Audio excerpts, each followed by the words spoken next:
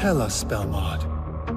Perhaps it's time that all of you know the true reason behind Jiren's obsession with strength.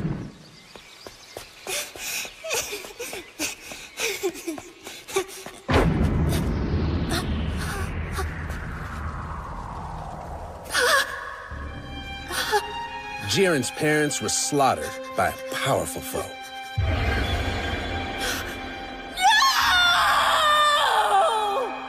But the boy was spared, rescued by a man who would go on to become his master. From that day on, Jiren devoted himself to the path of righteous power, determined to forge himself into a steel wall no marauder could break.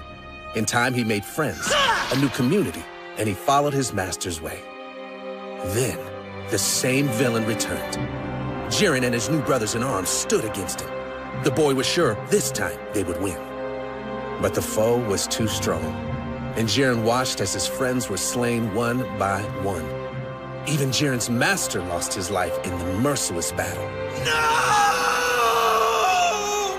Jiren tried to regroup and keep fighting, but none of the other remaining students would join him. With no hope of rescue, the people in his land were forced to submit to this cruel conqueror, and Jiren was left all alone.